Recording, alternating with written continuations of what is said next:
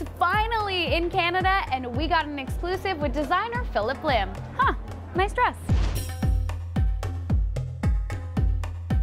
When I look at that campaign, the Stop and Smell the Flowers campaign with Leah, the amazing model that she is, it took my breath away.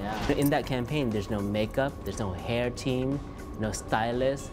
It's as raw as it can get. Not only is she this beautiful supermodel, she's a mother, she's a humanitarian. A perfect embodiment of what your brand represents too, because it's so much more than just clothing and just fabric. Yeah, it's a state of mind. Modern day woman right now is someone who's got 10 things on the go and then some more, and she wants to look great doing them. Always. Oscars are around the corner. Who do you think is going to take home the hardware for Best Dress?